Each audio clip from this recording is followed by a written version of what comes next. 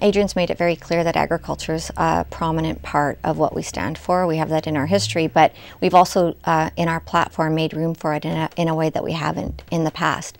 When we're looking at Site C, one of the things to be considered very much so by our party is the agricultural aspect of it and what would happen to that land. And we're in conversations with those people that live there and care a lot about it. So I don't think it's that much of a conflict, I think. I know that the party and Adrian support agriculture and wouldn't do anything to take that away from what we've worked so hard over the last 2 years to make it prominent.